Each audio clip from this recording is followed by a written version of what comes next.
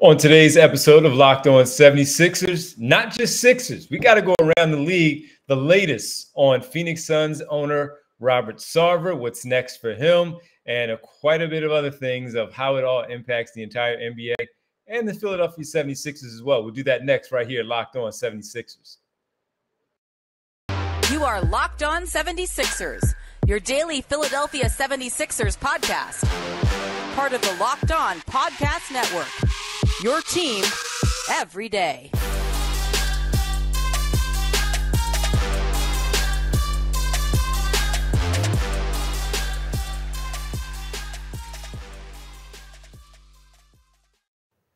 Welcome. You are Locked On 76ers. I'm Devon Gibbons from 97.5 The Fanatic Radio in Philadelphia, alongside my co-host and partner from TheInquirer.com, Sixers beat writer Keith Pompey. Keith, what's happening? What's popping, D? What's popping? Not a lot, man. Getting closer and closer as we talk about things with Media Day. We get closer and closer, man, to the start of training camp and Media Day next Monday. So we're 5 days away from Media Day. How about that, man? It's always fun, too. Always good to be back in the building with everybody, get to see the new players, talk to them, catch up with the older players, see what's going on with their offseason, seeing how they may have adapted and changed their game, certain players that are around them now. It's always fun, man. Yeah, it is. It is. I mean, but hey, you got a better part because see, I'm be sitting up in that room where there you go. Down there mingling amongst the people. Well, we'll worry about that next week. Okay. Thanks everybody for making Locked On 76ers your first listen every day. Remember, Locked On 76ers is free and available on all platforms, including YouTube at Locked On 76ers. It's interesting because we're going to have to figure out how we do that Monday's podcast. Should we do it after Media Day or before Media Day? We'll figure it all out as we get closer, as we anticipate that. But listen, man, some news starting to come down, man, where we see a few things pop up throughout the day where we heard about Robert Sarver last week being reprimanded, if you will, for all of the things after the investigations done by the NBA. 1 year ban from being around both teams, the Phoenix Mercury and the Phoenix Suns. The second one, the $10 million fine. And Keith, as we talked about it last week, we said, man, that's nothing for him. That's absolutely nothing, especially when you look at what happened with Donald Sterling with the Los Angeles Clippers years back, him having to sell the team and all the backlash that came with that. This arguably was just as bad. And in any case, the thing that we discussed was he probably should lose the right to own a basketball team. Well, now we're hearing, based on reports, who was it? Shams that put it out there, Keith? No, I don't even know if everybody put it. Everybody had it. All right, okay. I only saw the one where it looks like that right now, man. There's conversation about him potentially being in talks right now of actually going forward and selling the basketball team. The pressure got to him. I think one thing that helped was the minority owner saying, hey, if he's a part of this, I'm out. And the same thing with the sponsor that they have, their presenting sponsor on their jerseys, a PayPal, said if he's not out, PayPal is out as a presenting sponsor of the Phoenix Suns. Yeah, I think what really got the ball moving too was when Draymond Green came out and said, hey, look, let's have the owners have a vote to see if he should stay or not, if he should sell his team or not. Because right then and there, he put all the pressure on the owners. Because let's face it, if they vote and they vote to keep him, then next thing you know, it's kind of like, okay, now, right? Y'all said that y'all were woke, but y'all keeping this dude? Oh, explain that to me. So you notice Draymond came out with that, and then next thing you know, brother man talking about, I'm trying to sell the team. I want to sell it.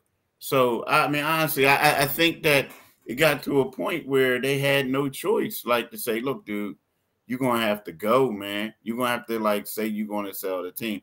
Now, again, I don't know if it came if that was the thing, but you don't want – the owners were in a no-win situation.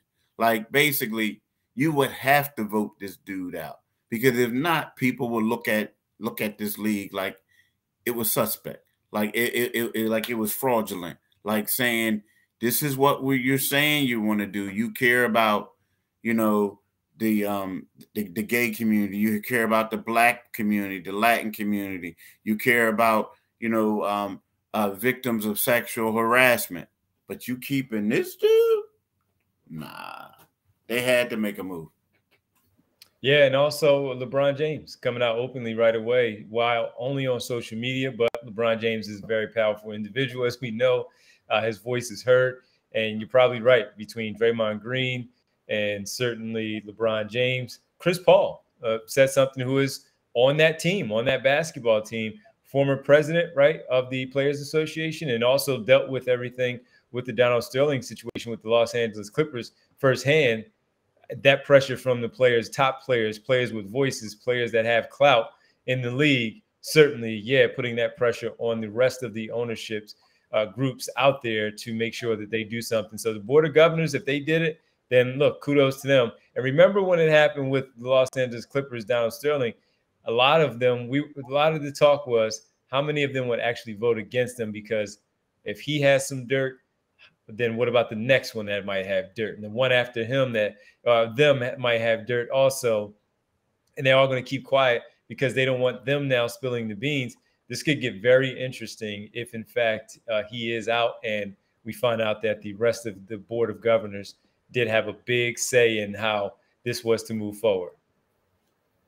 True. I agree. Yeah. So that's a good thing to see with the Phoenix Suns right now with that situation. And we'll keep you up on that throughout the days, weeks, and months as we go along here, as things continue to develop with Robert Sarver and potentially selling the basketball team. One thing that might help a lot of teams in the NBA, we only had to find out really about the Philadelphia 76ers in the postseason, where you could not go into Canada without a vaccination. Well, might be lifted, Keith. We'll talk about that. We'll also get into later on possible third leading scorer. We're trying to project out for the Philadelphia 76ers, and who might that be? I don't know Keith's. Keith doesn't know who mine will be, so we'll have that discussion later on when we come back right here, Locked On 76ers.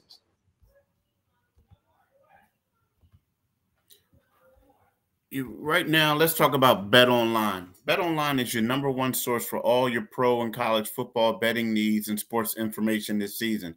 Find all the latest football league development, game matchup, news, and podcasts, including this year's opening week games.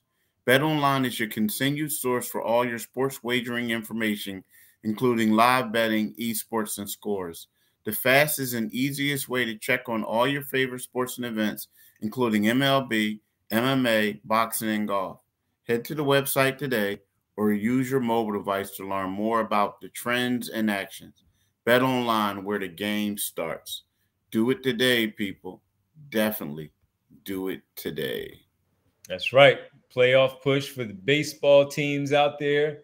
You got NFL going on, NHL right behind there, and basketball, pro basketball creeping up. So make sure you guys get in there and do that today. We got to thank you all for making Locked On 76ers your first listen. For your next listen, check out the Locked On Now podcast for nightly recaps of every NBA game with analysis from our local experts. It's free and available wherever you do get your podcast. Keith, you had some stuff, man. I only saw a little bit of this, but just a brief mention of it. But the talk was Canada maybe lifting the ban of people entering the country without being vaccinated, maybe lifting, and that helps out certainly with the Philadelphia 76ers. We know how important Matisse Thybulle is for this basketball team. We looked at the Sixers schedule where they have that early back-to-back home situation in Canada to take on the Raptors early in the campaign. But now with this news, Sixers might be in the clear here, or at least Matisse Thybulle might be in the clear, where you have him a part of the team right away going to Canada. Yeah, the Globe and Mail of Toronto reported yesterday that the Canadian federal government was planning to drop the COVID-19 vaccination requirement by September the 30th. So what that does is it helps the Sixers out tremendously, because they'll be able to have their full roster. And for a guy like Matisse, who's been working hard, doing what he had to do this offseason, that was going to be the only thing. Like, Okay. He worked on his shot. He's in the tip-top shape of his career. He's doing a lot of other things, but he can't play in Toronto. And these are like two important games. So what this is, it kind of alleviates a lot of things. And it also helps the 76ers like move forward, planning with a rotation. Because let's face it, and I know it's early, it's not the playoffs, but, let's say if, Matisse is the sixth man or seventh man, but then all of a sudden these are two key games and you can't play with them. I mean, this is early on. Like, you want to have your guys to see what he can do. And then you got to bring them back and incorporate them. And then you got guys on the team looking like, come on, man. Like, and then you got people in the fans, the focus wouldn't be on how great of a player he is or how much he improved in the work he did on the offseason. Is basically he's unvaccinated still. You know what I mean? So right. I think that has a lot to do with it. So for the Sixers, that's a plus. It's also, let's think about it. Teams like the Brooklyn Nets helps them out a lot. The Boston Celtics helps them out a lot. But, for the Sixers, the team we cover, you got to look at it as a win-win for them. That's going to help them, especially in what's going to be a grueling 2-game stretch. Yeah. And we all can flash back to the postseason where he wasn't available. And while they did prevail in that series, it may have been a little more difficult than it needed to be. Not taking anything away from the Raptors, but just not having Matisse Thybulle on the floor certainly didn't help things, man. So, yeah, this is be a big deal for him. And also a bit of a weight off his shoulders where he doesn't have to really explain himself anymore. Sure, it will come up because they will be playing in Toronto. However, doesn't have to explain anymore because he's going to be there and he's going to be able to play. He'll stick to his guns. This is what he believes. He didn't have to do it and do what he needs to do. But he's also eligible for a contract extension, Keith. So based on what his play is, his level of play, and, just in minutes in particular, in games, you never know how you might play against the Toronto Raptors and whether he stays with Philadelphia or leaves and goes elsewhere. The fact that this will be a bit of a weight off his shoulders again, clear his mind when it comes to this conversation, and just go out there and play basketball. If all the things are true, as you talk about with his workouts, where he seems to be right now with his shooting.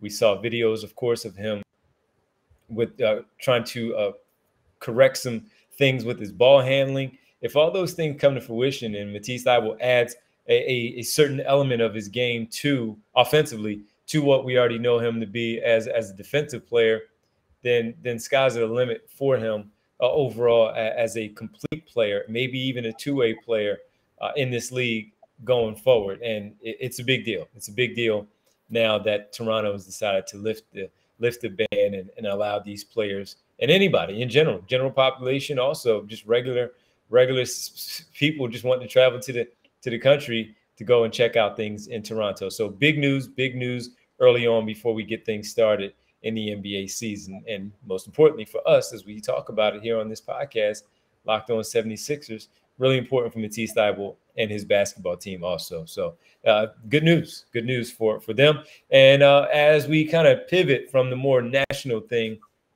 with both Sarver and Canada's new rule with the vaccination, we need to talk about who might be the third scorer for the Philadelphia 76ers. I like this little fun exercise as we discuss it and kind of, again, look ahead, look forward to see what this team might be. I don't know what Keith's is. Keith doesn't know who mine is. You're going to go first. I'll tell you that much. And then we'll get the listeners and the viewers and see what they have maybe in some comments and on Twitter also. We'll do that final segment right here, Locked On 76ers. Welcome back to Locked On 76ers. Keith Pompey, Devon Givens with you here as we get closer to the start of the Sixers season, beginning with training camp and media day, the day before training camp gets underway. Keith, good question by you. Who will be the third leading scorer if we are to believe that Joel Embiid will be first? Who will be the third leading scorer on this basketball team? Man, that's a good question because, and here's the thing, because, there's no telling that if James Harden is a facilitator, that he'll be the second leading scorer. right? Yeah. There's no telling, right? That's perhaps. But I'm assuming that James Harden is the second leading scorer. It's assuming. To me, the third leading scorer is going to be Tyrese Maxey. You know, I mean, you know, we look at it and, you know, Tobias Harris has held that, you know, title, so to speak, or he has been that since he's been here. Even when they had Jimmy Butler, JJ Redick, Tobias was the third guy, right? Since he came in. But I just feel like, you know, Tyrese is a guard. You know, Doc wants him to get out and get buckets. Young dude. Tobias is basically sharing a forward spot, rotating back. His role is going to change a little bit because they got the PJ Tucker thing, so to speak, happening. I just look at I look at Tyrese Maxey as the 76ers' third leading scorer if he's not the second leading scorer on his team, because I feel like James is going to be, you know, he's going to get buckets, but I feel like he's going to be more of a facilitator too. I like it. I think that's an obvious choice. I mean, look, you can have an argument for Tobias Harris also, as you mentioned, holding that title for the last couple of seasons. I'll throw a little wrinkle in here, man. I think Tyrese Maxey will be the second leading scorer on this basketball team, and James Harden will be the third leading scorer for the Philadelphia 76ers. Because, look, I think that James Harden will still give you that 18 to 20 a night, and he might decide that, hey, I'm just going to keep passing the ball around, snapping the ball all over the place, picking up these assists, and he feels more comfortable with everything, where he's seeing the maturation as far as the scorer goes from Tyrese Maxey, the way he picks up the game, the way he impacts it with his speed and the way he attacks the rim, attacks the basket, and is an improved outside shooter. So with the early start to the season, Maxey already believing that he's improved with his outside shot, and it may not fall at the same clip that it did a season ago. I don't think he's going to shoot 42% again. It might be around 38, 39 because he'll get more opportunities, get more shots up, but will also open up drives to the basket and getting to the free throw line. I think Maxey might finish somewhere around 22. And with that, I think James Harden will be right there behind him as the third leading scorer on this basketball team. I really do. And I don't think he will care about it. While I do think he might want to make the All-Star team, I don't think he cares about being the second leading scorer. It's more about still getting your points, but also getting those assists in there, team picking up the W's. He'll naturally maybe find his way into the All-Star game. But I think James Harden, Keith, to this question, I think James Harden will be the third leading scorer on this basketball team. 3-4 loop there. Yeah, I admit, yeah. I mean, because I you know, you hear me. I said assuming, right? Yeah, but I can see that. I can see that. Yeah, I really do. And look, I'll make a little case for Tobias Harris too, because once he settled in March, he was in a really good rhythm of what he could do, finding his way, shooting more threes, the other ways that he would score with the ball in his hands, back to the basket. He's going to see a lot less touches that are more drawn up for him. So Doc Rivers, coaching staff, is going to have to be more creative. And the same thing with James Harden, where he's openly talked about being the point guard, and it's his job to get everybody some good shots, good looks, and to make sure that they have the confidence that they can do so. But with that being said, I think it's going to be a little tough, but Tobias Harris, as we know, can score in this league. I wouldn't be surprised if he was the third leading scorer, and if it's James Harden second, but Tobias Harris third, Tyrese Maxey fourth. That's a good problem for them to have if we're sitting here having a conversation like that. I agree. Yep, absolutely. Well, listen, man, again, we are 5 days away, and every day that passes, of course, we get closer and closer. We're 4 days away to the start of training camp for the Philadelphia 76ers. Media day for us on the what's that, the 26th? Monday. Yeah, so the 26th, we will be there for media day. It's going to be a fun time as we get started. But Keith, before we do all that, we got to let the people know, man, where they can find us and check in with us and answer the question that we just asked about who will be the third leading scorer. Exactly. But first of all, I want to say thanks to everyone for making Locked On 76ers your first listen. Now go and make NBA Top 50 on Locked On NBA your second listen. Which NBA player moves the betting odds the most this season?